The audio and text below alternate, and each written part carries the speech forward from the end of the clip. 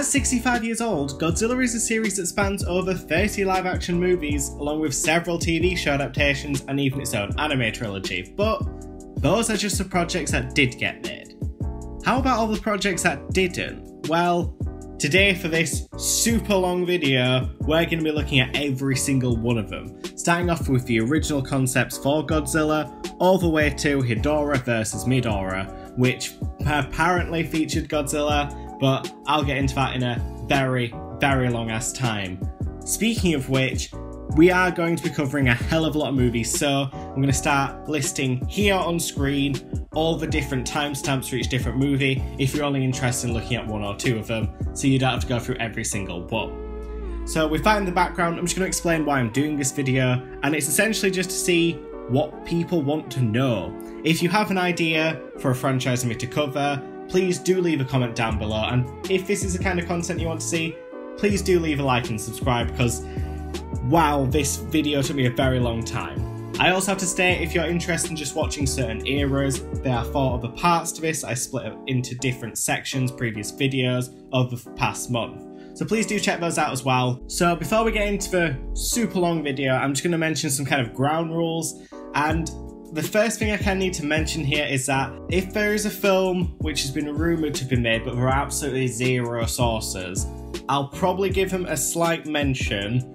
but they will not have their own section, because I don't want to waste a lot of time, since it's already about 70 minutes long at this moment, doing tons and tons of other very minor films which never even got to the concept phase. So let's probably start off now with the original version of Godzilla.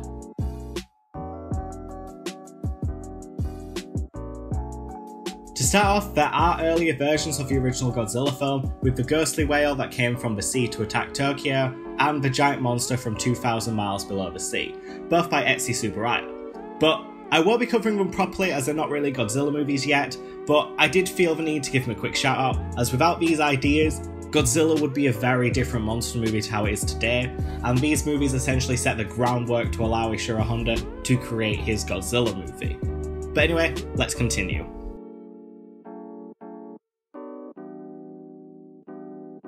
Shortly after Godzilla raids again, Toho wanted to make a third Godzilla film and hired Hideo Uganami to write the film. It centered around the return of Godzilla and Anguirus, who attack cities because, you know, that's what they do. A scientist builds what's called a robot daughter, made in the likeness of his foster daughter, to battle them. The film introduces the idea of a hollow earth, something which would later be used for Rodan and even 2019's Godzilla King of the Monsters, where many Godzilla and Anguirus monsters live with mermaids. The film also introduces the Meganulons, which went onto Rodan, as parasites. The robot daughter battles them, breaking Anguirus' jaw like in Mechagodzilla. Godzilla falls in love with the robot lady, because now we're apparently in a King Kong movie, taking her into his lair, and then she turns out to be a nuke and kills him. Yeah, the film's batshit insane, and honestly I'm not shocked it wasn't made. Apparently it was cancelled due to the film's creators not wanting another rushed sequel, which is fair enough. Honestly though, this concept just seems way too out there, even for a franchise focused on a dinosaur which, breathes atomic breath. The writer ended up going on to make a film called H-Man, so good for him. And the film even got a sort of redraft in the 1970s, but really not much is known about that version except it was on the table at some point. And the film itself may have influenced the giant sea louse, which ended up in The Return of Godzilla, or Godzilla 1985.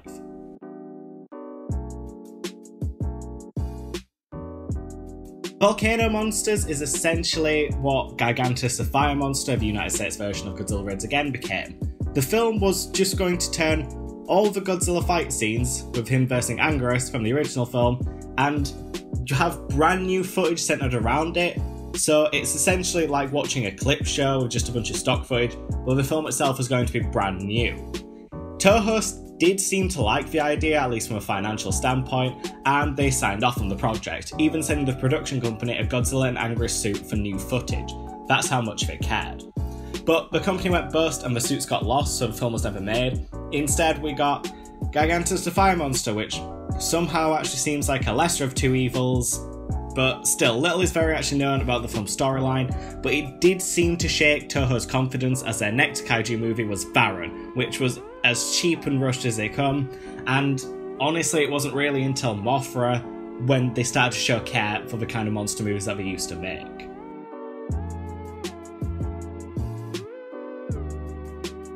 King Kong vs. Frankenstein and King Kong vs. Prometheus are very weird films, and the only reason why I'm mentioning this is because of what they led to. Now, originally Frankenstein vs. King Kong was seen as a direct sequel to the 1933 King Kong movie, which in itself is really fucking weird, because it removes the son of Kong from the timeline, it brings King Kong back from the dead somehow, and I know it's a Frankenstein plot, which is all about resurrecting the dead, but how fucking weird is that as a concept? But even stranger, the idea itself was stolen. Like, as in, the concept itself was stolen. The original idea was to have two of cinema's greatest monsters battling each other, something we've heard thousands of times before of Godzilla fans. No one wanted to make the film though, and the concept was eventually sold to Toho, who ended up splitting the movie into two concepts, which ended up becoming King Kong vs. Godzilla and Frankenstein vs. a Human Vapor, which in itself has its own massive complicated issues, which I will go through in a couple of entries.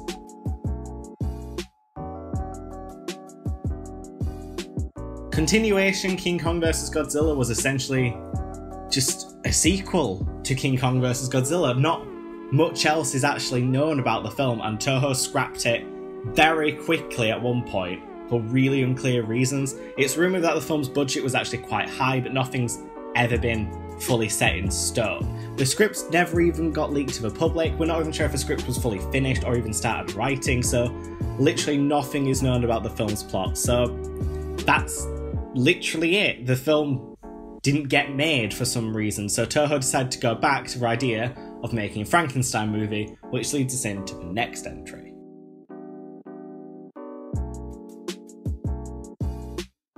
Now, for Frankenstein vs. a Human Vapor, or Frankenstein vs. Godzilla as it ended up being, this is where things get really complicated. The original concept for Frankenstein vs. a Human Vapor would have been a direct sequel to Toho's The Human Vapor, with Ishiro Honda even attached to direct the film, but it was very suddenly and quietly cancelled by Toho for unknown reasons and reworked into Frankenstein vs. Godzilla. Maybe it was just that the Human Vapor was a very unknown character and we need to use something a bit bigger, but even at this time Godzilla wasn't the big box office groundbreaker he is nowadays, so it's still a bit of an odd idea. The film was originally seen as a sequel to King Kong vs. Godzilla, as well as possibly the 1930s Universal Frankenstein movie, which is so confusing because once again, Frankenstein died, and all the Universal sequels acknowledge this. The film ends up being very loosely reworked and released as Frankenstein vs. Baragon, which is not a direct sequel to that film, with many of the plot elements kind of staying the same. However, Frankenstein vs. Godzilla would have had one big difference. Godzilla was the hero. Well, technically anti-hero, but this would have been the first time that Godzilla was actually portrayed as a heroic character, something which wouldn't happen until next year's Godzilla and Ghidorah movie. But the final version of Frankenstein vs. Baragon ended up also changing this by having Frankenstein as the hero, whilst Baragon was the villain. But despite being a sure thing, Toho just wasn't sure about Godzilla being portrayed as a heroic character yet, and decided to put Godzilla up against Mothra instead, which was released a couple of years prior to really good rave reviews, leading to a fan favourite Mothra vs. Godzilla, one of my personal favourites too. So, in the end, for this very complicated series of events, it did end up with two pretty decent films.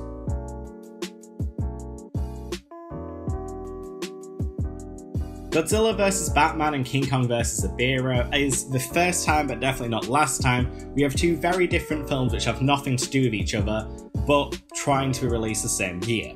Firstly is King Kong vs. Ebirah, which was essentially Ebirah Horror of the Deep, the 7th Godzilla movie, but with King Kong as the main kaiju instead of Godzilla. Most of the film is exactly the same right down to the plot, with the only major difference being that Godzilla used his atomic breath to kill Ebirah, whilst in the original version, King Kong was going to use his brute strength. Batman vs. Godzilla though is a very strange concept, with some even saying that the film was never real to begin with, but there's a lot of conflicting reports on this, with even Toho changing their opinion at times, so we're going to roll with it. The film would have focused on the supervillain controlling Godzilla to cause mayhem, leading to Batman stopping the villain. Then Batman, Batgirl and Robin using vehicles and gadgets to stop Godzilla. Batman even climbs up Godzilla, plants a bomb on him and knocks him out so the Japanese can build a spaceship around him, and send him into space. By the way, this is not the last time we hear of people basically making Godzilla into a rocket ship, but we'll get to that in a good few years' time. Now, I'm not a Batman fan by any stretch. The only real Batman movies I like is the Tim Burton duology, but I am very sad that I didn't see this at some point in my life. Literally nothing else is known about the movie, including its cancellation, apart from its writer being a Japanese writer instead of an American one, who wrote a lot of the other Showa Godzilla movies, and Ebirah being the first Godzilla film released in 1966. But there was also apparently an American version of the film with an American writer, but even less information is on that one, apart from that it involved Batman and Batgirl fighting Godzilla. This is a very complicated thing, and very little is known about the project, but for what is online, it's very interesting to read, and I would definitely recommend that some people can check it out.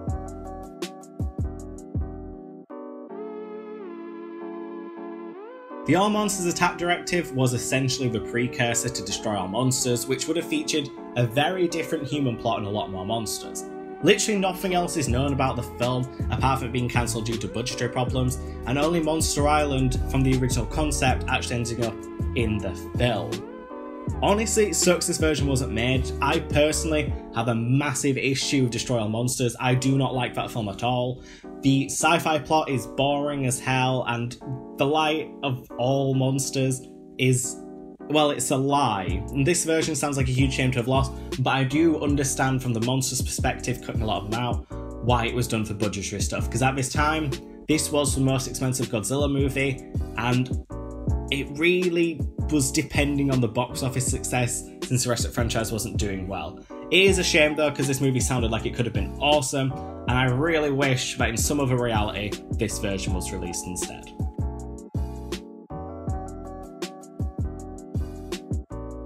Kicking off in the 1970s, we have what I like to call the 1972 fuckery. Now, let's just start from the beginning. Godzilla vs. a Mutant Starfish was the first idea for a direct sequel to Godzilla vs. Hedorah, with a giant mutant starfish replacing Hedorah. The film would have focused mainly around pollution, but was cancelled by the film's creator, who wanted to do Godzilla vs. Hedorah 2. The mutant starfish would apparently later go on to influence the toxic starfish in Rebirth of Mothra 2, as well as gets its own fan name. Shortly after that concept fell through, we got Godzilla vs. Hedorah 2, which would be exactly what it sounded like, another absolutely insane 1970s Godzilla film focused on Hedorah. The film got cancelled due to franchise producer Tomioka Tanaka apparently really hating Godzilla vs. Hedorah and ended up firing Banner, the film's director, banning him from ever making another Godzilla film, although Banner himself would try to resurrect his project many times before his very, very untimely death, as I will cover later on. Although he did end up helping create the Monsterverse, so that's one thing. Godzilla vs. Red Moon is a very strange film which may have influenced two completely different movies. The concept was a collaboration between Toho and Tsuburaya Productions, a company formed by Etsuya Tsuburaya, who helped make the original Godzilla film. Stop me if you've heard this one before, but a flying kaiju and a walking kaiju meet up and mate. Their child is killed by a human, causing them to rampage even more than they already were doing, with Godzilla appearing basically last minute and killing them both. So yeah, it's Godzilla 2014, but some fans even speculate that another Toho and Tsuburaya Productions film was made because of some not being created, although there's very little evidence of that. But who knows, maybe this film did end up being made into two completely different movies, and that's a pretty cool idea, since I'll be honest, reading the concept of this film, it's a good one, and I can tell why Toho really wanted to use it, at least at one point, in the Godzilla franchise. Godzilla vs. the Space Monsters Earth Defense Directive is not only a pretty badass title, which would have been a pretty badass film. I mean, it featured Godzilla, Anguirus, and a new kaiju called Majin Tuol, going against King Ghidorah Gigan and a new villain, Megalon. The film centered around the building of Godzilla Tower in a theme park by some aliens, so yes, it was essentially split into two different films, with Godzilla vs. Gigan taking most of the film's plot and characters, whilst Godzilla vs. Megalon took the scraps of the film and swapped out Majin Tuol for Jet Jaguar, but the film was pretty much both of those but on a much bigger scale. It sounded a lot better than the two films we got as well, especially much better than Godzilla vs. Megalon, but it is understandable as Toho kept slashing Godzilla film budgets as much as they bloody could in the 70s. Still, it sucks and sounds like a pretty great concept. Some fans even speculate that Majin Tuol would have ended up kind of becoming King Caesar, as they're both statue-like characters, they're both statue-like kaijus, and it's a massive shame that it didn't end up being used properly, because it kind of would have saved the back end of a shower period before Godzilla vs. Mechagodzilla. But pretty much everything in this film was eventually used, which is a good thing, because at least nothing was wasted. The Return of King Ghidorah was essentially the second version of Godzilla vs. the Space Monsters, but with Majin Tuol, Anguirus and Megalon being completely written out, replaced by Rodan and Varan on Godzilla's team, with another dragon kaiju called Mogu replacing Megalon. Apart from that, it's a pretty similar plot.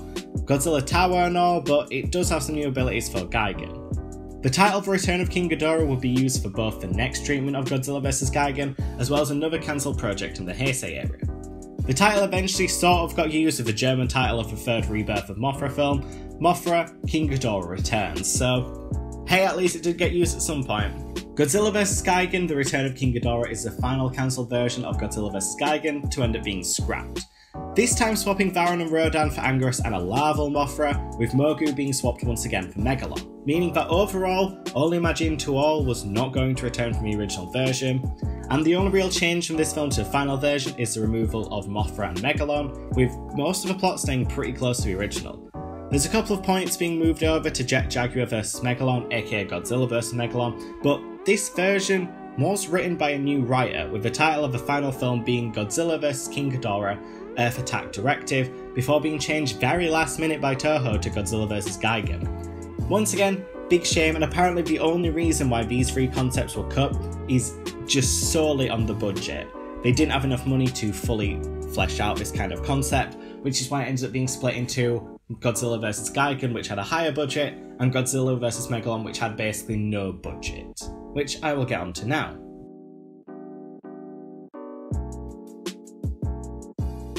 In 1973, Jet Jaguar vs. Megalon was a concept. The plot is basically the same as Godzilla vs. Megalon, but not much else is known about the project apart from Godzilla and Gigan being brought in quite close to last minute with a very rough revision of the script leading to a finished film, which honestly isn't too shocking since neither Godzilla or Gigan are very big players until the final fight, and if they were written out, it wouldn't seem too out of place in the film. For the next two films, Giant Monsters Converge in Okinawa, Showdown in Zampinski, and Showdown in Zampinski, Godzilla vs. Mechagodzilla, the plots really don't change much. It focuses on some ape-like aliens who create a robotic monster to attack Earth. The main difference is that Giant Monsters Converge also involved a lot more Anguirus as well as Mothra, with Mechagodzilla even getting a different name. Now, for the second version of it, Mechagodzilla gets his proper name, Mothra is swapped out for King Bolgan, Gigan teams up with Mechagodzilla, and Anguirus still plays a huge role. The film mostly differs from the final project by these monsters, as well as the film's title both being changed. The film obviously was eventually called Godzilla vs. Mechagodzilla, with Anguirus only appearing at the start of the film, Gigan being cut out completely, and King Bolgan being reworked into King Caesar. This concept did sound pretty cool, but I can see why it was cut down. The simplicity of Godzilla vs. Mechagodzilla is one of the best parts about the film, and this does seem a lot like a big, cluttered convergence once again, similar to the last two movies, so it is understandable why they did this, for both budgetary and storyline reasons.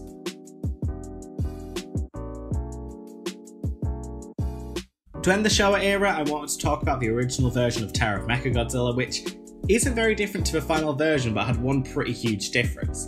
Titanosaurus was not in the film, with a working title rumoured to be Godzilla vs. the Titans, which would have had two Titan creatures instead of one. They could encircle around each other's necks to become extremely powerful, but it was cut down for budgetary reasons, which would have been awesome to see, but once again quite understandable, especially when the film ended up massively underperforming and killing off the franchise.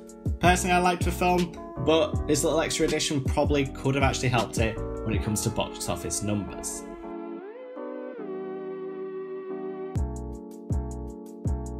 Now, I will start off by saying SOS Japan Godzilla's suicide strategy may not even exist. It was mentioned extremely briefly as a concept on one of the old creators' blogs, and the only other bits of information being on the Japanese Wikipedia articles for Gigan and a new monster called Chameleon.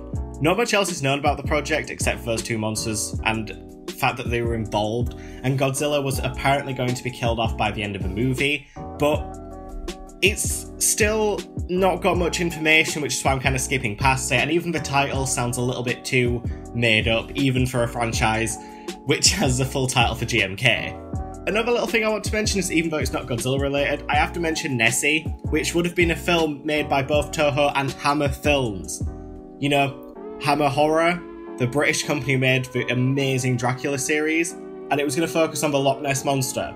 Why the fuck was this not made? This is exactly what I want for a British kaiju movie. But didn't get made, was very early in development, and just got scrapped because the two studios couldn't work together, essentially.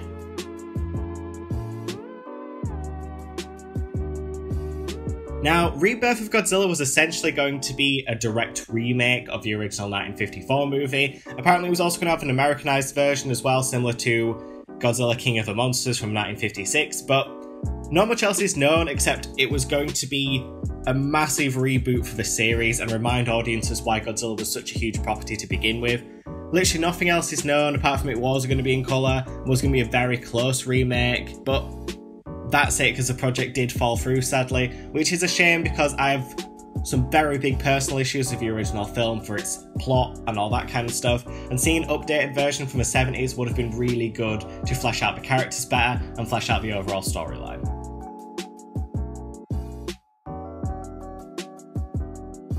This film would have been a direct sequel to Terror of Mechagodzilla and War of the Gargantuans, with Godzilla battling against a new Gargantua which may or may not have resembled the Devil. Very little apart from this is known, except the title may have been Godzilla vs. the Devil, but this has been denied by Toho, leading to a lot of uncertainty about the film even existing at all. Although in past they have acknowledged it, as well as other people have acknowledged that this film did exist at some point, but from the sounds of it, it was very early stages and no one really wanted to make it, so it ended up just falling into obscurity.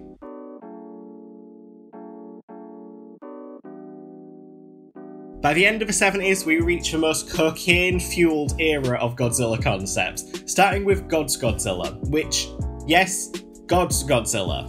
Jesus is the main protagonist, and Godzilla is Jesus' puppet to bring forth the rapture during World War III in the 80s. Not much else is known about the project, even who even created it, but apparently it does exist. There's quite a few sources to this one, and in all honesty, this is a situation where I'm actually glad this wasn't made, but at the same time, oh my god, I'm so sad I did not get to see this at some point in my life, because it's so fucking stupid. I have to love it.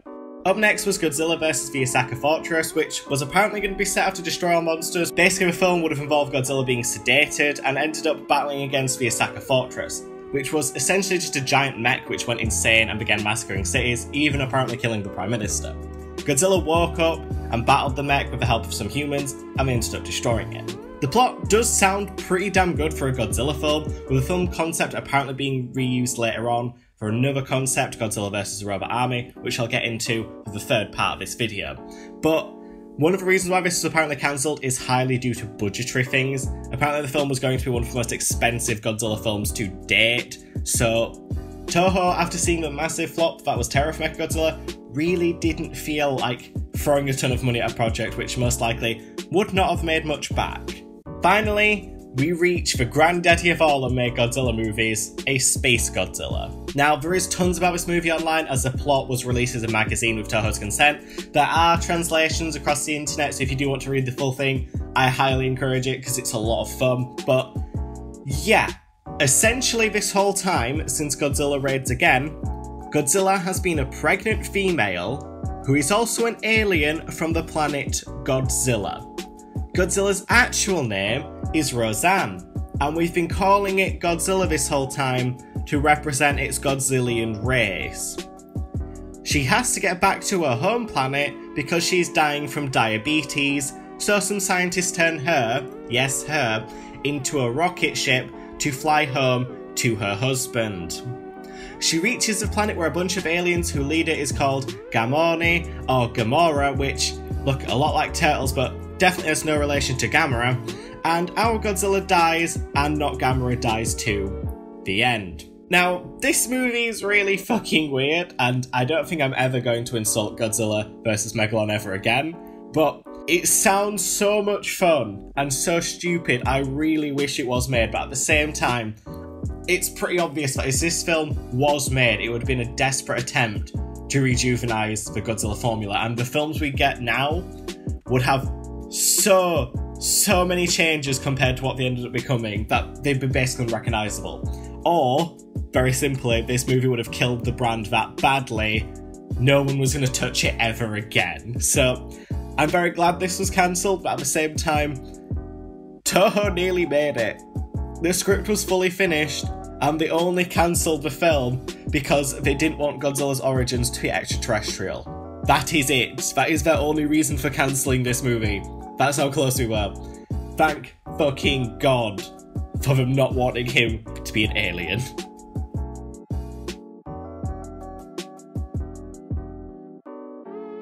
Reaching the 1980s, we get a really heartbreaking loss for die-hard Godzilla fans with Resurrection of Godzilla. It does follow some very similar plot points to what eventually became The Return of Godzilla, something that is also important for the next few entries, but the film had one major difference, and that's Bagan. Now, there was a different pronunciation for the character back then, but I'm just going to call him Bagan because it's easier, and Bagan was essentially a shape-shifting kaiju, which was meant to become Godzilla's ultimate enemy, beating out King Ghidorah, but still to this day has not made a single film appearance for one reason or another. Now, most of the plot revolves around a new Godzilla being woken up by illegal nuclear dumping, whilst Bagan attacks Japan. The monsters battle, Bagan dies, then essentially the Return of Godzilla's ending happens, but with a twist. Godzilla falls into the sea, not a volcano, and later emerges in the US to set up another film.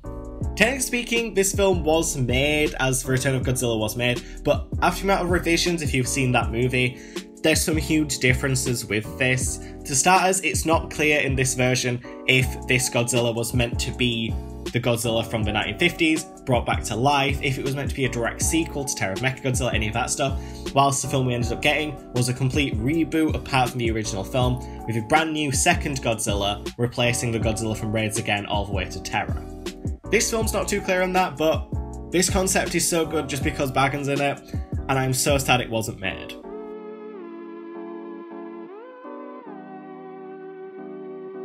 Speaking of Americanized Godzillas, Godzilla King of the Monsters 3D was going to be a very, very loose remake of Godzilla King of the Monsters from 1956, according to some places. Whilst personally I think it was most likely going to be a new Godzilla film that took elements of that film. Little is known about the plot itself, except that it would have been unrelated to the other 15 movies, and the film was conceived by Steve Miner of Friday the 13th Part 2 fame, which, you know, he's done some good work in my opinion, as the first American Godzilla film. And it was going to be set in San Francisco, quite similar to Godzilla 2014. Godzilla was going to be stop motion and animatronic throughout the film instead of Suitmation, who looked a lot closer to a T-Rex than past incarnations of the character, but the film was scrapped after studios didn't want to spend, and I'm not joking here, $30 million on a kids movie. You know, just looking at Frozen 2, like, costing 200 mil, 30 mil, Jesus Christ. Toho's own Return of Godzilla ended up sealing the film's fate to be cancelled, but apparently bits of the film did influence the original version of TriStar's Godzilla, but that also ended up being scrapped, as I'm going to cover in part 4. The group also wanted to produce a new Rodan movie, but that also ended up being scrapped for the same kind of reasons. No one wanted to spend that much money on a kaiju kids film, and the project just didn't end up going anywhere, which is a shame, but at the same time maybe a blessing, since this Godzilla did look really, really like a T-Rex. Now finally, to end off this video, the second version of Resurrection of Godzilla was kind of a small re-edit of the original script. This time, there's a new form for Bagan, which is much more satanic, and officially giving the character that name. The script was liked enough for Toho once again, and they really enjoyed it, but they decided to revise it and turn it into Return of Godzilla the next year, kicking off the Heisei era of films. Now apparently this was done due to budgetary stuff. By having so many different forms of Bagan, they had to construct so many different suits, figure out ways to change between the suits without it seeming too jarring, and eventually Toho just couldn't really be bothered to do all that, and a simple fact that it cost a lot of money, with a lot of money being lost with Terror of Mechagodzilla, the last film for them, they didn't want to spend so much on a risk. So they ended up doing a much more simple idea with Return of Godzilla, which, honestly, is a film I love, so I'm quite glad that that ended up being as good as it was.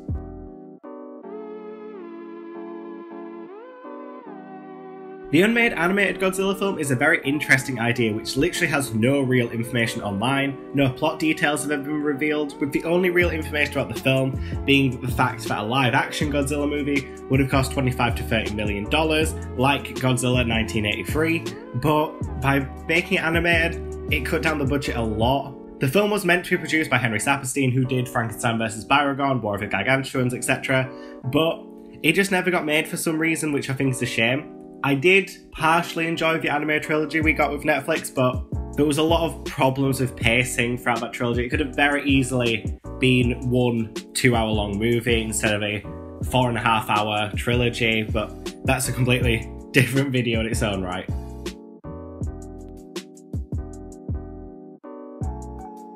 Now for Godzilla vs. the Robot Army, the plot is quite similar to Godzilla vs. Osaka Fortress when it comes to the monster battles, but for the human plot, it is quite different. But a really interesting thing to note here is that the film was written by an American, meaning that it's unlikely in the pre-internet age that he even knew about the Osaka Fortress script, which is really strange because if you look quite deep into it, there's a lot of similarities between the two.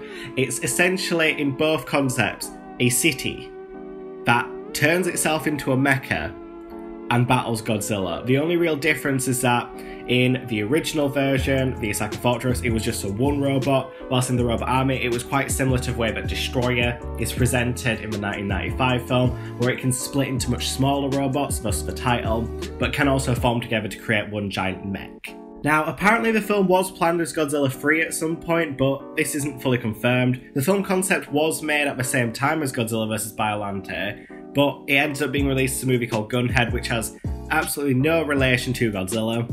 I did decide to watch it before making this video, and it's an interesting movie, I'll say that much. If you've seen Aliens and Blade Runner, you've essentially already seen this movie. You know, just shove a little bit more psycho robots in there, and there you go, you've got Gunhead. Now, I also need to mention the original version of Godzilla vs. Biollante, which had some pretty big differences, such as Godzilla not really being the main character in this one, a lot more focus on Biollante and the human characters. The DNA subplot for Godzilla's DNA was completely cut, along with a possible third monster being introduced. Later versions had a very different Super X2, along with the film being a lot more gory and violent, which was cut for ratings reasons more than anything else. I love Godzilla vs. Biollante, and hearing a more gory version just makes me love the film even more.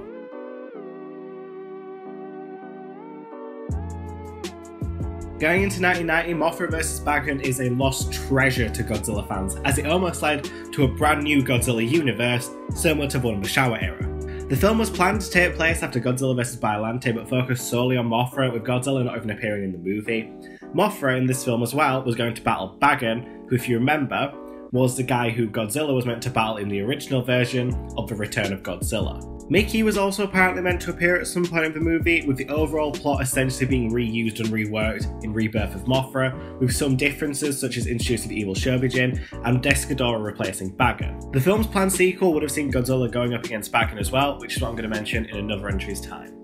But before then, I need to mention Godzilla vs. Mysterians, which is a very strange one. Very little is known about the film, except it might have been for Godzilla 3, and may have also featured Rodan and Anguirus. Now, it was originally written by an American, but not much else is known about the film, with a lot of people saying it probably never existed anyway. Personally, I do partially agree with this. It most likely was just someone's passion project, which Toho saw and declined, but I want to be quite thorough throughout this, so I decided to include it.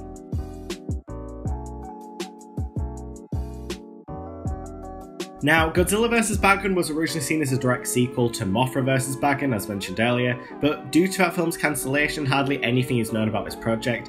The only thing that's known is the film's title, and that it was scrapped permanently for Godzilla vs. King Kong, as well as the simple fact that the entire reason why both Mothra and Bagan and Godzilla vs. Bagan was never made is because Godzilla vs. Biollante didn't exactly do very well at the box office. Apparently it only made, to American standards, $7 million on a $5 million budget, which really isn't good, and in all honesty, I'm quite surprised we ended up getting the rest of the really successful Heisei era after that. Movies are very complicated to make, but seeing what could have been, especially when it comes to Bagan and this connected universe, it's a massive shame. Now, as mentioned, due to the failure of my personal favourite Godzilla movie, Toho decided to remake their most popular Godzilla film with Godzilla vs. King Kong.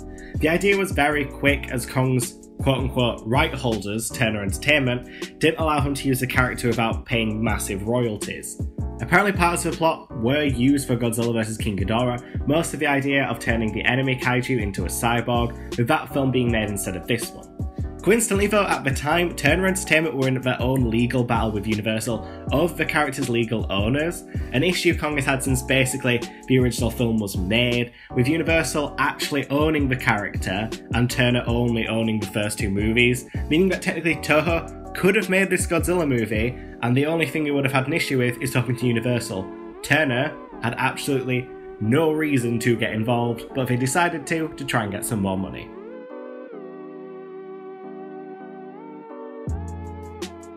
Now, apparently every 20 years we get some massive Godzilla-like brain hemorrhage, because just like in 1972, 1992 was a very messy year for Godzilla concepts.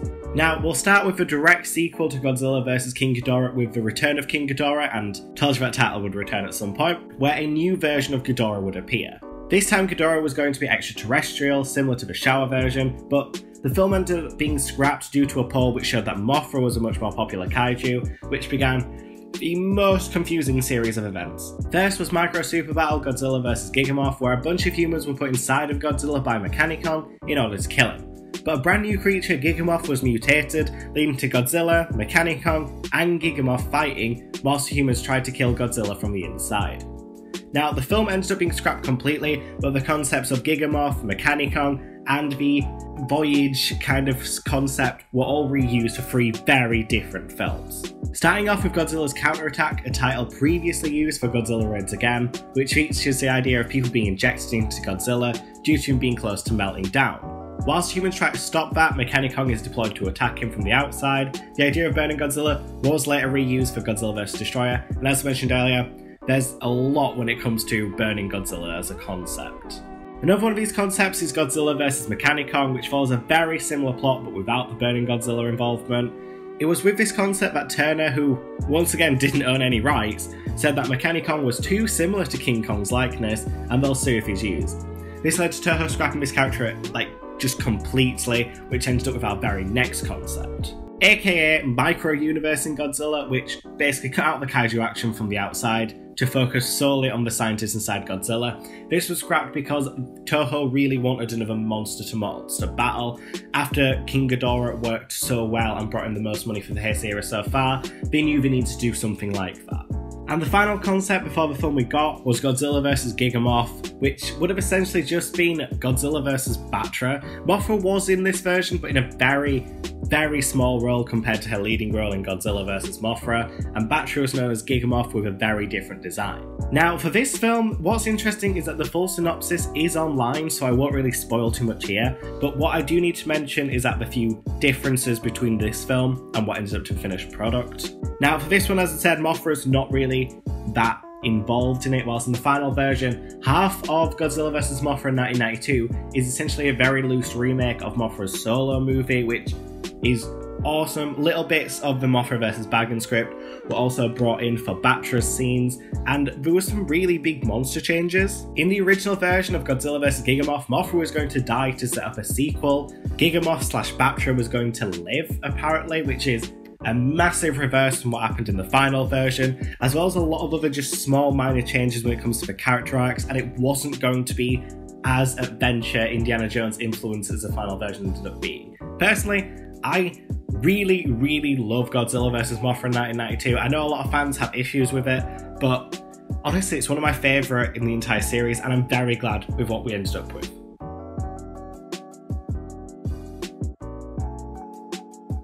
Now, starting the running trend of the Heisei era having so many concepts, 1993 was also very messy. The first concept was Godzilla vs Mecha Mothra, a concept made very early on when Mothra was still going to die in Godzilla vs Gigamoth, but since she lived, that kind of scrapped this entire movie immediately, as since she survived, they had no reason to bring her back as a cyborg.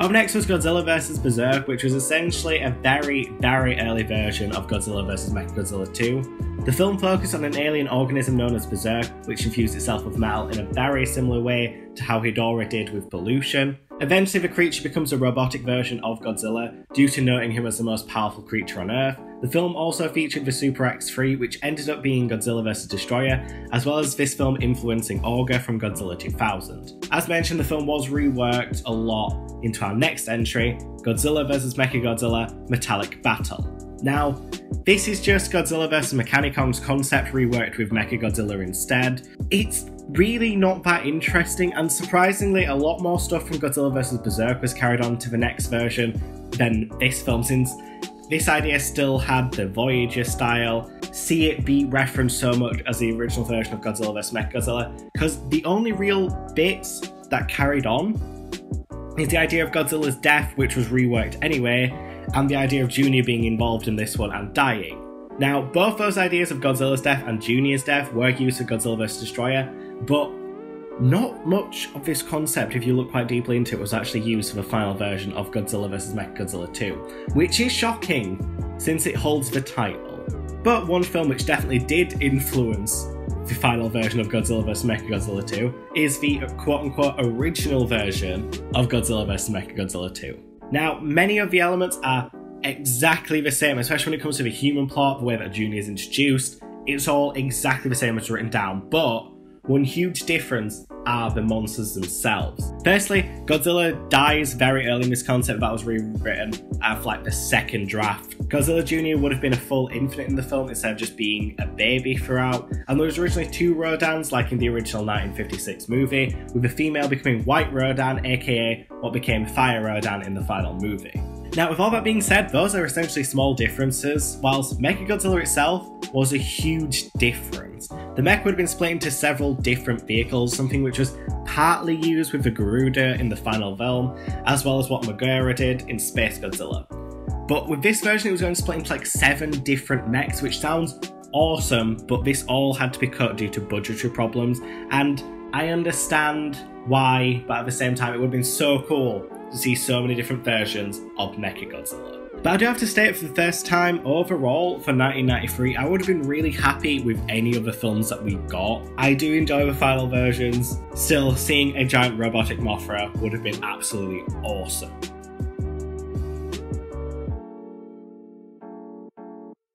Now, 1994 is a much simpler year with Godzilla vs. Emperor Ghidorah, which was planned for the franchise's 40th anniversary as a much more powerful version of King Ghidorah. The film was cancelled very early on though to avoid comparisons to the film Orichi the Eight-Headed Dragon, which was released the same year, but bits of the film did end up being used for Godzilla vs. Space Godzilla, such as the gravity beams actually manipulating gravity and the villain being from space.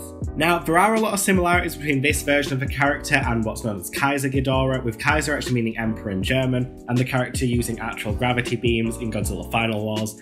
Personally, I think it probably was a reused concept, but still, not seeing this movie is kind of a shame since the 40th anniversary movie we got was good, but not anywhere near as great as the other anniversary films in the franchise. Now, speaking of a 40th anniversary film, Godzilla vs. Astro Godzilla, also known as Godzilla vs. Crystal Godzilla and Godzilla vs. Neo Godzilla, was essentially an early version of Godzilla vs. Space Godzilla, and if I had to say Godzilla one more time, I'm about to have an aneurysm. The plot is basically the same, but the character has a very different name. Mechagodzilla is there instead of Megara, and Astro Godzilla has an army of dragonflies because why the fuck not? It's Japan in 1994. Let's have a lot of cocaine boyos. Now, the film was obviously made with Space Godzilla being a little less powerful in the final version without the dragonflies because CGI at the time wasn't exactly the best of this kind of stuff, and Mechagodzilla was swapped out for Megara, mostly due to the fact that Toho didn't think putting Mechagodzilla in there again, since he almost defeated him in the last movie, would have been much of a fair fight, and decided to go for a mecha which was a bit less powerful, which is why we ended up with Megara.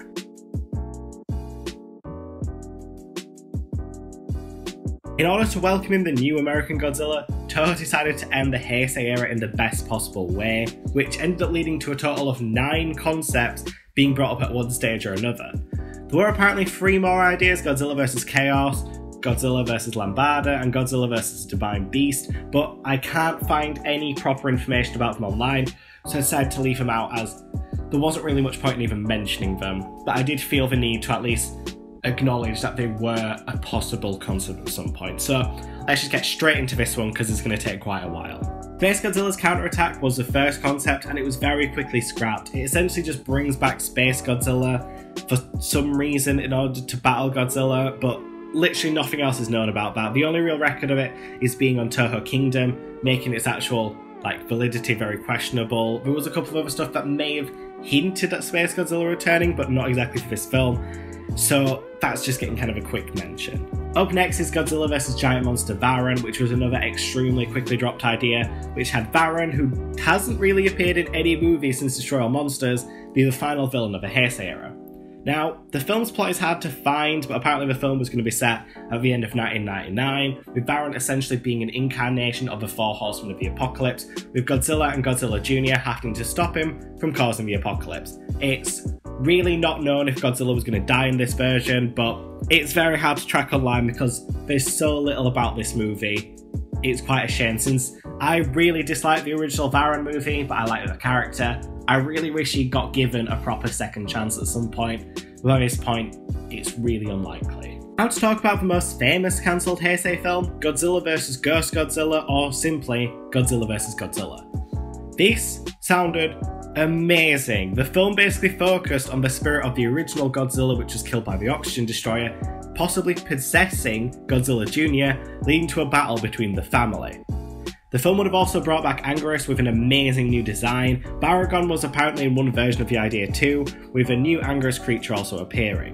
Ghost Godzilla may have also possessed them, fusing them into a very, very gross creature, which has a name I cannot pronounce, but the film was scrapped due to this being the third film in a row where Godzilla battles a different version of himself, with both Mechagodzilla and Space Godzilla doing Ghost Godzilla would have been a little bit overkill, and it's definitely becoming an overkill on my rhyming techniques. Now, luckily bits of this script did end up being used for Godzilla vs Destroyer, such as the idea of concepting back to the original movie with the Oxygen Destroyer, and the concept was actually so well liked by the film's director, he may have still wanted to make it after Godzilla vs Destroyer, as he said in an interview.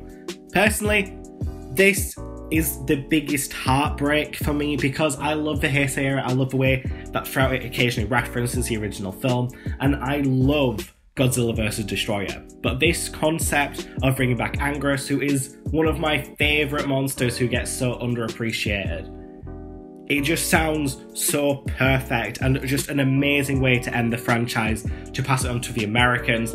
Obviously it's a shame the American film ended up getting, but at the time we didn't know this, and this sounded like an amazing send-off to the Japanese era. Godzilla vs Bagan almost happened a second time, with the film's director confirming this, but it doesn't sound like it went very far into the concept phase. A Bagan suit was constructed though, but it's not 100% known which project it was made for. Still, at least it proves at some point Bagan was a concept Toho really wanted to do, as a suit is still being shown in Toho's library, and you can find pictures of it online. It's a really cool design, and you can see a lot of influence in this actually going for Destroyer, such as with the horn beam. So technically, he was made, just not in the way that a lot of fans wanted. Now we get 4 very odd concepts by monster designer Kamihiku, with the first being Godzilla vs Godzilla Jr. It would have essentially just seen Godzilla Jr. grow up, realise his dad's kind of evil compared to his much more kind persona, and they have to battle. Not much else to know about the concept except the concept art written. Another one's Godzilla vs Deep Sea Life, which was also very quickly scrapped. The only thing of note is that the film would have used the Oxygen Destroyer, such as the final version of Godzilla vs Destroyer did. Godzilla vs Bionic Monster was yet another very quickly cancelled idea.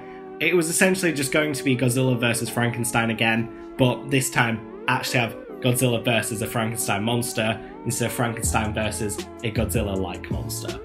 And finally was Godzilla vs Super Atomic Godzilla, where Godzilla would have battled an even more powerful Godzillasaurus like itself, but not much else is known about the project, except apparently the Super Atomic Godzilla was influenced a lot by the early concepts of the Burning Godzilla idea. Yeah, these are all kind of cool but weird. You can kind of tell that they were just very quickly drawn up as concept art and not really thought of any bit further. But I personally like some of the ideas, especially Godzilla vs Biomonster, because losing Godzilla versus Frankenstein's monster is quite a shame. and it's a concept that would have been really cool. I did like Frankenstein vs. Baragon, but I just felt there was something lacking by having a Godzilla-like enemy instead of a proper one. Finally, we reach a final cancelled idea, which would have essentially been Godzilla vs. John Carpenter's The Thing, where a brand new monster, Barabaroi, would have assimilated Anguirus, so once again got one of my favourites in there, and become a mutant creature that can change its shape. Not much else is known about the film except it's got some very aggressive horror roots in it, and according to some places the film would end with a brand new oxygen destroyer-like weapon being used to kill both Godzilla and Barabaroi. Now, the film was cancelled because the creature's transformation abilities would have cost way too much money to try and deploy, but they were sort of reused for the way that Destroyer splits itself into smaller versions, and of course the Oxygen Destroyer being a huge focus for Destroyer's origins. Now, I'm really happy with the film we got in the end with Godzilla vs. Destroyer, and it is one of my favourite Godzilla movies ever. I love it to pieces, and it deserves to go down as one of the best Godzilla films because it ties up so many parts of the Godzilla universe together, even acknowledging and taking bits and pieces from the cut out shower films. It's done so well, and I love the way they did it. And honestly, I couldn't have wished for a better ending.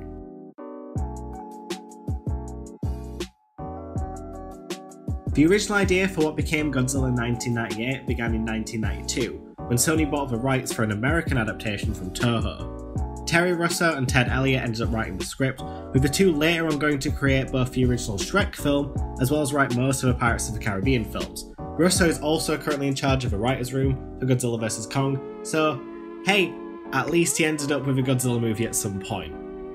Now, the film follows a brand new creature called Godzilla, who would be tasked with defending the Earth against a monster known as a Griffin. Godzilla would have been a much more of a saviour character, similar to the version in Godzilla vs. Hedorah and Godzilla 2014, but it would have been artificially created, which is really fucking weird. Yeah, I'm not joking there. I know a lot of people praise this version compared to 1998, and I'm 100% with them, but having Godzilla be, created by man is a very odd concept for me. Now, originally the film was meant to come out in 1998, which is why it has the 1998 slot, but ends up being completely cancelled due to one very famous point. Sony did not want to spend $100 million on a Godzilla film. Tell me lies, tell me sweet little lies. But anyway, I'm not here to discuss the huge failure of Godzilla 1998, but I will state that the franchise may have been very different if we got this movie instead of the one we ended up getting. Speaking of which,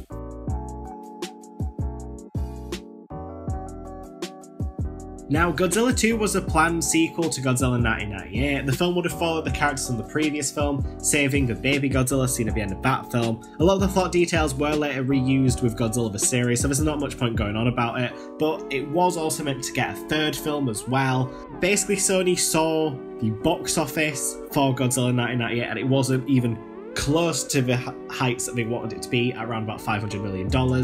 They wanted to make a sequel with a much lower budget, something that Roland Emmerich and Dean Devlin dropped out of because essentially Sony wouldn't give them another $130 million to throw directly in the toilet and then shit all over, so they left, essentially proving the very strong fan theory at the time that they didn't give a shit about Godzilla. They just wanted a quick cash grab in order to get as much money as possible, and Godzilla would do that for them. Now, another film concept of the time was just a Japanese King Ghidorah movie. Obviously, they couldn't do a Godzilla film at the time, with Sony's movie out, but not much else is known about the project. The only thing that is known is that it was going to be the first solo movie for King Ghidorah, but the film never ended up being made, and it was most likely fused with Rebirth and Mothra 3, although some rumours do state that the thing that he'd be fighting is Godzilla Jr. from the Heisei era, which would have essentially made this the 8th Godzilla movie in that timeline, which sucks beyond so much belief because we never got that 8th Godzilla film focused on Godzilla's son, and it's a massive shame. I know there's a fan theory about Godzilla 2000, which is fan theory I personally really like, but it's never been confirmed by Toho. In fact, it's been denied by Toho, so it's not very helpful. When it comes to Godzilla reboots, Toho actually had many ideas to reboot Godzilla before Godzilla 2000, such as Godzilla battling Anguirus, King Caesar, Mechagodzilla, and even Kumonga, but Sony also planned their own reboot, starting from scratch and ignoring Godzilla 1998. Obviously, none of this happened, with the franchise continuing with the American version through Godzilla the TV series and with Toho's Godzilla 2000.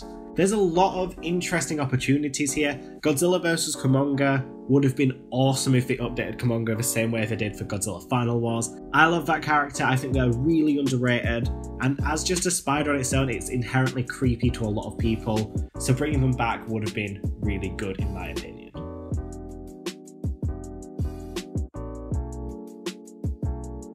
Now, even though it didn't exactly break the box office, Godzilla 2000 did do rather well. So a writer of the American version of the film came up with a direct sequel titled Godzilla Reborn. The film focused on Godzilla attacking Hawaii and being killed partway through the film by the military, only for them to realise Godzilla was there to stop a new monster, leading to them bringing him back to life. Now, Toho did actually approve this project and were fully on board, but did ask that Godzilla was knocked out, not killed. Sony also seemed interested, realising that they still had 2 more movies under their distribution deal, but upon finding out that it'd be a man in a suit, not CGI, they declined, leading to the project being cancelled. Now, in my opinion, that's really dumb of Sony, because they had 2 more movies to bring out. They could have easily made about 100 mil on this project, easy, if it was a man in a suit, and they wanted to slash the budget anyway, so I don't see the issue. I have a lot of problems with Sony personally, so I won't get into that, but parts of this film did end up influencing a lot of aspects of Godzilla 2014. The new monster in the film, Miba, was a massive inspiration for the Mutos according to the creature's creator, with the Hawaii scene in the 2014 film also possibly being influenced by this film. Not 100% confirmed, because obviously when it comes to America, Hawaii is a very important location for the country itself and for all the country's states, but it's still interesting to look at it as very similar to what Godzilla Reborn was going to do, and Godzilla 2014 did it so damn well.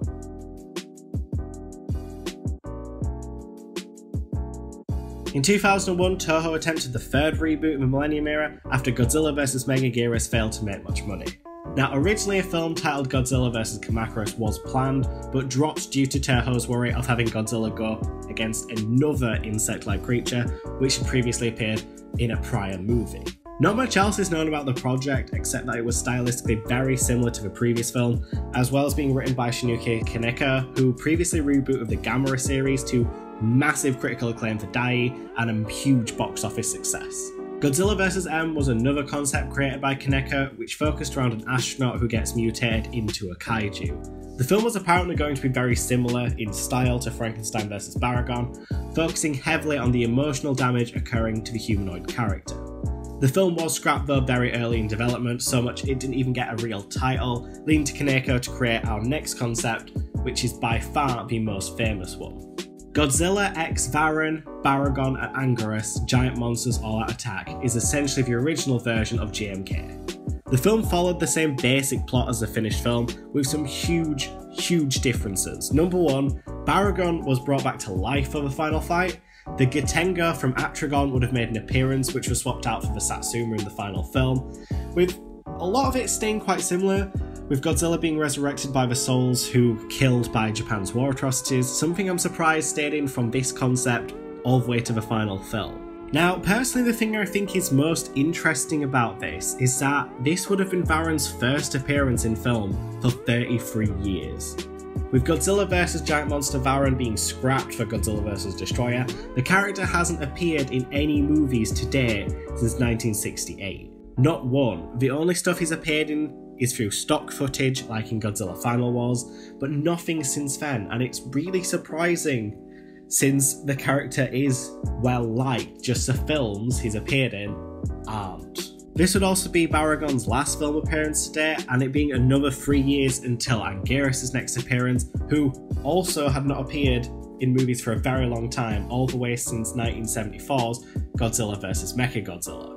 The film has also been referenced a massive number of times, with a lot of fans of the series being very upset with what happened. The modeller for the suits even loved Varan that much, when he designed King Ghidorah's heads, he used a very basic Varan design for them in order to keep Varan in the film in some way.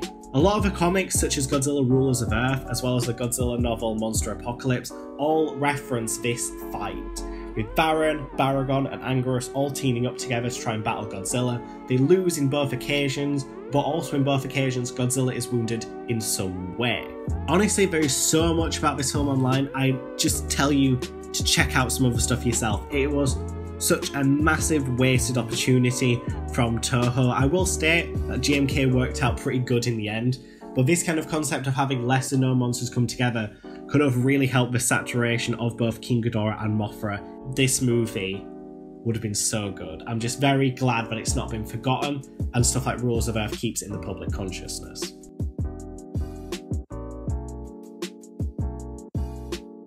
Up next, I have to mention another huge lost treasure, Godzilla vs. Gamera. Essentially, the studio who owned Gamera approached Toho with the idea, but they declined it. Apparently this is due to having to split the box office of the other studio, and the original version of the film having Gamera win over Godzilla. Now, this is definitely the saddest What If Godzilla movie, as it would have been one of the greatest kaiju showdowns of all time, but sadly it's most likely never going to be made because Toho themselves have got a very negative track record when it comes to owning properties.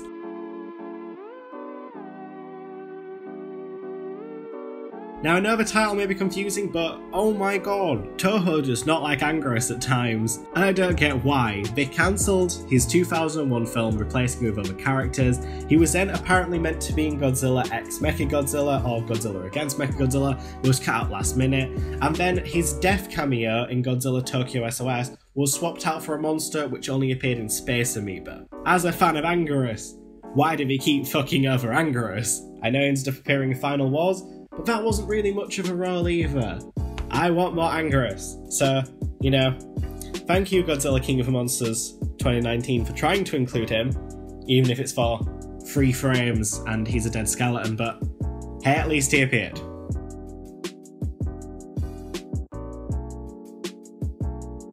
Godzilla vs. Deathler was planned as a direct sequel to Godzilla vs. Ghidorah, with original creator of that film Yotsumi Shibano creating this one as well. The film itself was going to be an IMAX short film at around about 36 minutes long, with Toho agreeing to a contract as long as they did not have to finance the project, as well as having final say on Godzilla's design. The film originally featured Godzilla flying, similar to how he did in Ghidorah, battling across the United States, eventually ending up in New York, where Godzilla defends the 9/11 monument. He defeats Deathler by blinding the creature, and Deathler itself can also change into locust-like creatures quite similar to the stuff that we saw in Godzilla vs. Mechagodzilla, with the film ending up not being made. Instead, Banner decided to revise the script and change quite a few elements, which is our next entry.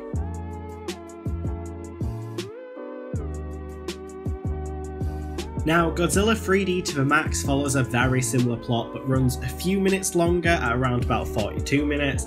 It adds some more human characters, including an older cop lady and a young child.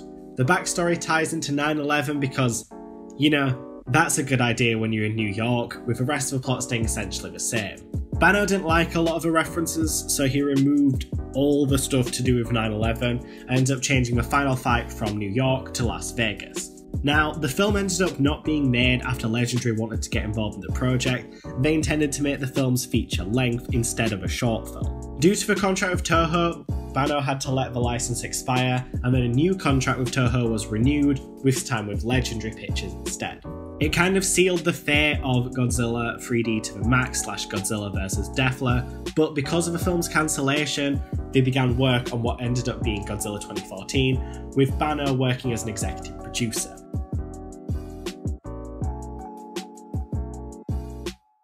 Let's talk about the original version of Godzilla 2014. It had some very notable changes compared to the final version. First off, I'm going to mention just some quickfire stuff. The Mutos had different names. The married couple in the film are originally siblings, meaning that their son does not exist because we're not in Alabama throughout this film. Akira Takarada has a cameo, and the scene was filmed and can be found in some places online, but was cut mostly due to time restraints, which Warner Bros. Forced Legendary to do. In the original concept, Godzilla was a lot taller at 182 meters tall. This was cut to get it more in line with San Francisco's skyline. The film's tone overall is noticeably darker, much more in line with horror movies, such as when Ford sees a dead child's toy, and Joe Brody, called Nathan Brody in the script, doesn't say goodbye to his wife, instead it gets there too late to see her go. Burning Godzilla is also hinted at in this version, with Hiroshima playing a much bigger role as a historical event in the film compared to the Castle Bravo nuclear detonations, which is what the final version ended up being. In this version, Godzilla was also found in a block of ice, which is an idea which was later reused for King Ghidorah in Godzilla King of the Monsters. Arguably though, the biggest change itself is Joe Brody. Now if you've seen Godzilla 2014, he's played by Bryan Cranston, and one of the biggest controversies with the film, apart from Godzilla's lack of screen time, is how they kill off Bryan Cranston's character about an hour into 2.5 hour long movie. And what's interesting is in the original version, Joe Brody didn't die. Honestly, this is a massive shock because they have such a big character arc in the original version of the script. It is online if you do wish to read it, and the changes are huge. He's all the way in the movie. It does switch protagonists still from Joe Brody to his son Ford, but with Joe just being there in the background, it feels much more organic, like it's carrying on, whilst in the final film it seems to be after Joe Brody dies, Ford's like, oh no, my dad's dead. Well, better make sure that doesn't happen to my wife. It's a very bad move in my opinion, and it's one of the biggest controversies in the film for very good reason, with another huge change being the Mutos themselves. In the final film, it's hinted that their EMPs can stop Godzilla's atomic breath, or at least delay it.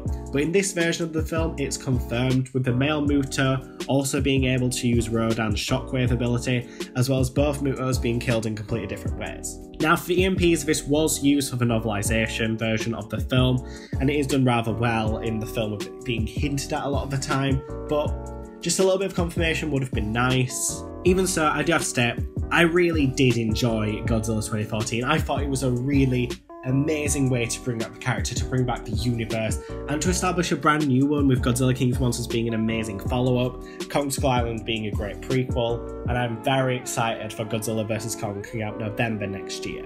I think another important part to mention though about Godzilla 2012 before we move on to the final film in this series is that it was at this stage in production when Gareth Edwards decided to use the camera techniques used by Banner in Godzilla vs Hedorah, basically focusing on a human perspective instead of an anything goes style. So I think it should become a very key element for the Monsterverse going forward, with both Kong Skull Island and Godzilla King of the Monsters focusing a lot on the human aspects, looking at the monsters from those kind of angles instead of the over-the-top, top-down shots like what we're seeing a lot in the Showa and Heisei eras.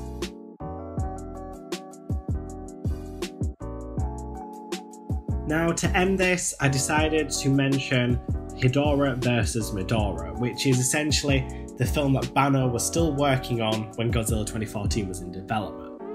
It was a direct sequel to Godzilla vs Hedorah, with Godzilla apparently appearing in much more of a supportive role, focusing much more on Hedorah, and a brand new villain called Medorah, which was apparently a good version of Hedorah, and Hedorah did not like that. Not much else is known about the films except the titles, and it is a huge shame that Banner was never able to make this film, this sequel he'd spent all his life since the original one came out trying to make, before his very, very sad death in 2017. But I think we also need to focus on the positives of what he was able to do. He brought a character who'd been dead for years back to life with the Monsterverse, so his legacy still lives on.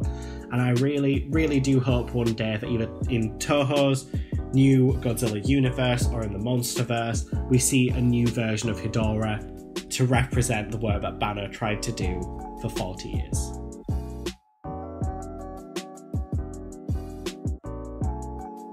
And that's it, congratulations, you got to the end of a 70-minute video, or you skipped most of it, or skipped straight to the end. Either way, if you did get to this point, comment, Godzilla 1998 fish iguana, why not? If this is the kind of content you enjoy though, since some of you probably did listen to me for 70 minutes straight, definitely do subscribe, because evidently at least one person likes my voice, which is, it's a rarity, I'll tell you that much. So, now for the rest of 2019, I'm going to be taking a break. There will not be a video coming out on the 30th. I'm going to have just a nice week off to not focus on anything, and by that, I mean I'm going to be writing my dissertation and finishing it off, as well as probably working on all the other videos that are going to be coming out throughout January. Yeah, this has been so much fun to work on, and when I published the separate videos building up to this one, which is essentially just a big compilation more than anything else, the support people gave me is so awesome. It's so cool to see a lot more people interested in this kind of content, this kind of lost media. Before this, if you look back on my channel, which most people probably haven't done, because I know a lot of people were introduced to the channel or only really cared about the channel when I started doing these kind of videos last month. I previously did movie reviews, the original channel Jackson Reviews. It just didn't work out. There was a lot of stuff going on in my personal life, which I mentioned before, and just doing it didn't really make me happy. And when I brought the channel back now as the Horror Critics and started doing horror reviews, it once again just kind of felt empty, and a lot of the editing I found really tedious and boring because it was just me stood in front of a camera and occasionally I'd edit bits of footage on top, and it was so boring, it was so draining.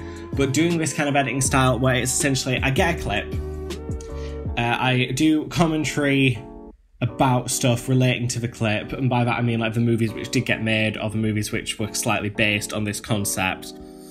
I don't have to do too much editing for it apart from all the filters, thanks Toho, which I'll get into in a minute. And it's just kind of cool because that way I can actually express what I want to do, and it's nice and simple for me as an editor because I'm not very good at editing. I mean, sticking a couple of pictures on top of each other was stressful enough, never mind doing proper cool edits. So seriously, thank you for the support, it's been so awesome. Now, I want to have a quick moment just to rant about Toho. I don't know how this video is going to come out. Currently, I've been playing a lot with even more filters to try and give them all their own specific colours and stuff like that, because all these solo videos are just solid red, and that did annoy me a lot. If I didn't put that filter on, if any of you have wondered with the past videos, Toho would instantly claim my videos and ban them worldwide. No matter what I did, if it was the most blurry thing in the world, they wouldn't allow it. Now, personally, I highly disagree with that. It is under fair use, at least in the UK terminology of the fair use internet laws, that as long as it's being changed in some way and it's not the form that it originally took and it's being transformative, then it's legal. Toho didn't allow that, and it did piss me off quite a lot because when I filed a counterclaim against them, they have to watch the video essentially and see if it is deemed. Toho watched 0.01 seconds of the video, and I know because they were the only viewer, and I can look at the analytics for how long people watched it. So it's dumb and it really annoys me. Hopefully this video's come out without a red filter, or even so, even if it's just not for red filter, I've added a bunch of other filters as well to keep variety, because I did get a little bit annoyed that I had to constantly do red filter because I didn't like the blue one either initially. So yeah, fuck Toho. They make amazing movies, but my god, as a company, I have my issues with them. But luckily, I don't have to deal with Toho ever again, since it's more than likely I won't be covering any more of their franchises, since the rest of them aren't really Japanese related that I've got planned. A lot of them are very American. There's one British one, which is, you know, just Hammer films in general. That one's going to be. So honestly, just once again, thank you very much. If you do enjoy this kind of content, do subscribe, because I'm really enjoying doing this kind of stuff again, and you guys are just so awesome. So have an amazing Christmas and an even more amazing New Year, and I will see you in 2020. Goodbye.